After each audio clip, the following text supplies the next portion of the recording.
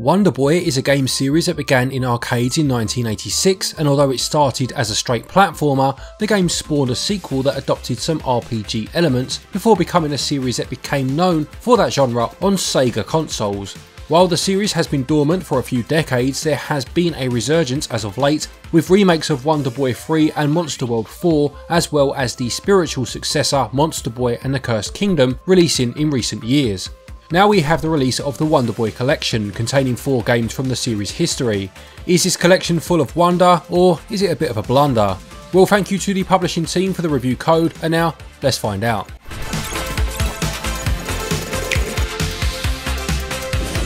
Containing 4 games from the series' history, there are some differences in gameplay styles. It was a curious experience to play through these games in order and see how the Wonder Boy series evolved from title to title. The first game, Wonder Boy, is just a straight up platformer from the arcades. You play as Tom Tom on a quest to save your girlfriend Tanya. You can pick up an axe to use as a weapon on the enemies, as well as other power ups including invincibility and a skateboard that will propel you forward. The timer in the level can only be replenished by collecting the food items that appear as you play. Whilst this game did it first, the formula was adapted by Hudson Soft into the Adventure Island series, and it's probably better known via that series owing to the fact that the Wonder Boy games went in a different direction, as we're about to see. The controls in this first game can feel a bit slippery at times, making the jumps more difficult than they need to be, and assigning the run to the R button, essential for some of the gaps, is not the most comfortable button to hold. The trigger button would have been a better option, although the ZL and ZR buttons are used to rewind and fast forward the gameplay, respectively, across the collection. Sometimes the level design also feels a bit cheap here, with enemies or hazards just appearing out of nowhere. It certainly shows its arcade roots in this respect, although this is where that rewind feature comes in useful, as does clicking in the left stick, which adds extra credits, as many as you like, meaning you can have infinite continues. The second game then, Wonder Boy in Monsterland, takes a different style to the first. It's more in keeping with how the series is mostly remembered. It takes on a more action RPG style of gameplay, where you collect coins to buy new weapons and upgrades, although instead of being a bigger explorable world, this game is level based. You start out quite weak and slow moving, but you'll see your character become more powerful and faster by purchasing new armour or boots. Although the main design is quite linear, there is exploration involved, as there are secrets to be found, and it is advisable to collect as many coins as you can, a lot of which can be found just by jumping around randomly. There is also an hourglass on the screen in the bottom left, and every time this empties you lose some health. This is an interesting way to implement a time limit in a game like this, and refills can be found by defeating enemies. This game was an interesting experience. I found the controls to be sluggish at first, although you can increase your speed, and again there were times where things felt a bit unfair, but much like the first one, you can insert credits to create unlimited continues. Wonder Boy in Monster World, which is the 5th Wonder Boy game but the 3rd in the Monster World sub-series, feels like a big upgrade on the previous 2, where you have a more open world, visiting different areas and villages on a quest to save the land from an army of invading monsters. Not being level based, this takes the adventure game style where you have platforming areas, defeating enemies with your weapon, and in the villages you can talk to people to give you hints, buy items or progress the story. Sometimes talking to a specific person is required. For example, you may find a key item but won't be able to progress the story until a particular villager tells you that they'd lost it. Although gripes like this typically come with playing retro titles, one advantage this collection gives you is to be able to use the fast forward feature, which I did use a lot whilst backtracking. The world and levels in this title are very well designed and fun to explore, and one feature I really did like is that you can always see your enemy's health bar at the top of the screen, which is something I always appreciate. The 4th and final game in the collection is Monster World 4, a game that was originally a Japanese exclusive, but has since seen releases through collections, virtual console services, and it even had a remake which we did review on the channel last year. I find this to be the best game on the collection. It gives you an enjoyable world to explore, with distinctive areas providing some great platforming challenges, exploration, and fun characters. I obviously haven't gone into a lot of detail about each game, which is the curse of reviewing a collection, so I just aim to sum up what each game is about and how I found them. I did find the games to be a bit of a mixed bag overall. Some have most certainly aged better than others, but it's always interesting to see the evolution of a series on a collection such as this.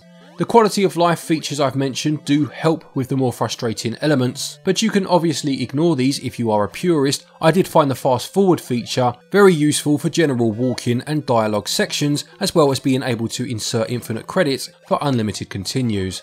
On balance, gameplay scores 15 out of 20. Controls do improve as the games go on, but the early games can feel a bit awkward at times. They score 14 out of 20. Going into the presentation of this collection, I found for the most part that they have a retro charm to them, and I enjoyed the bright colourful visuals and simple designs of the earlier titles, as well as the more detailed Mega Drive games included. The levels within each game had distinctive backgrounds, making them feel like living worlds. Wonder Boy had very simple animations on the characters, although everything was clear to see. Wonder Boy in Monsterland had quite a busy user interface, which could make it feel a bit cluttered and boxed in, and although your character's design leaves a lot to be desired at first, he does look more the part as you gain new armour and upgrades. When you move into the Mega Drive titles, you get more detailed backgrounds and animations, and I liked the fact that you had the arcade, 8-bit and 16-bit eras represented as the series progressed. Onto the music, the Mega Drive games hold up stronger than the earlier titles, as you would expect, with variety between level themes such as the jaunty tunes you'll hear at the beach area, in contrast to the more sinister tones in the dungeons. In the original Wonder Boy arcade game, I found the music to be a bit grating, considering that I was hearing the same short loops over and over again, whereas Wonder Boy in Monsterland had some nice chiptunes and made me feel nostalgic for that era. It did have the unfortunate feature though of a low health alert beeping noise that was unbearable, especially when combined with the background music. If that's not an incentive to play better, I don't know what is.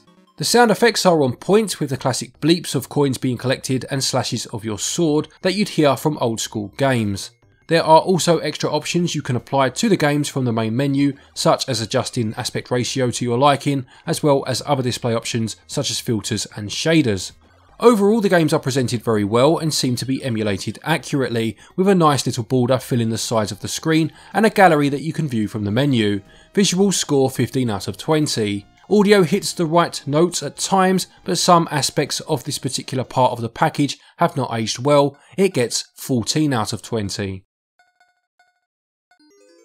The Wonder Boy collection costs £24.99 and regional equivalents are on your screen now. For this, as we said, you are getting 4 games which collectively can take you about 20 hours just by playing the main stories, with extra bits included too.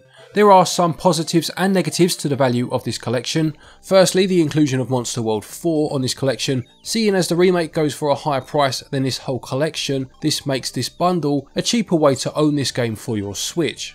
Each game included is fun and it's an interesting insight into the Wonder Boy franchise, especially when playing through them in order as I did to see the progression from game to game.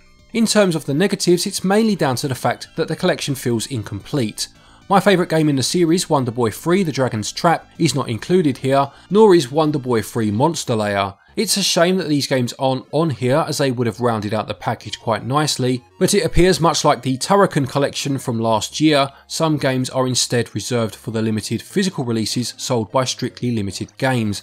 It's disappointing that these aren't just included on the collection as standard, rather than used as part of a small print run variant. The usual quality of life features you'd expect from such collections are present and correct, save states, rewinding, etc, and each game is definitely worth your time, whether you are a veteran of the series or a newcomer interested in a piece of gaming history. Value scores 14 out of 20.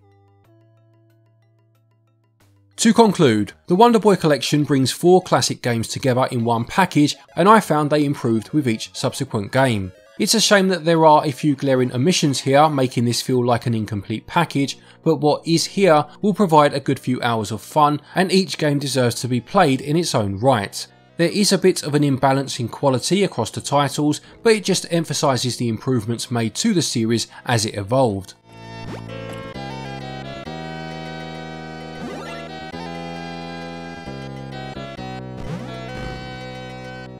The Wonder Boy collection gets a SwitchUp score of 72%.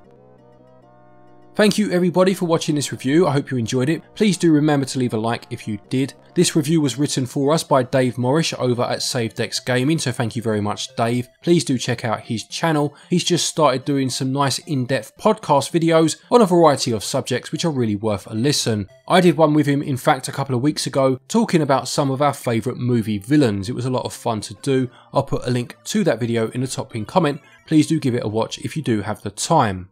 A quick thank you to our Patreons as always for your continued support, and to each and every one of you for watching our videos. Take care, and until next time, happy gaming.